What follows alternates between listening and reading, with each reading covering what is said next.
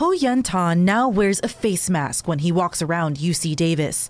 Though there are no confirmed cases of coronavirus in Yolo County, it makes the sophomore from China feel safe. He's concerned about the disease. There's only one province separating his family back home from Wuhan, ground zero for the outbreak. I'm kind of worried about my family. The entire UC system has suspended study abroad programs in China in the wake of the coronavirus. It's kind of a right thing because right now what we want to do is to keep the virus spreading.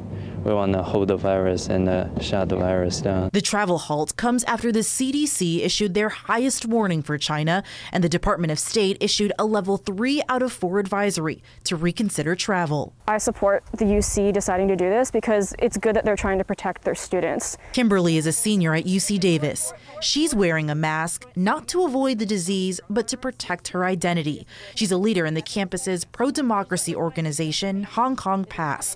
Along with fighting for equal rights in China, they're also fighting against the coronavirus by sending masks to relatives in Hong Kong. They're extremely concerned with the situation. And again, it's like no one wants to panic here, but at the same time, people want to be prudent and cautious.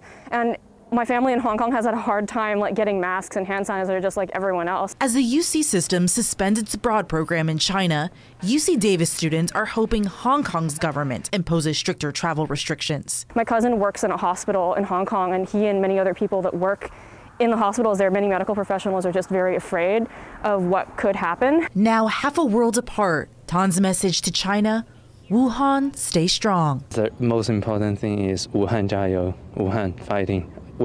All of us were standing behind you. In Davis, Marley Martinez, KCRA 3 News.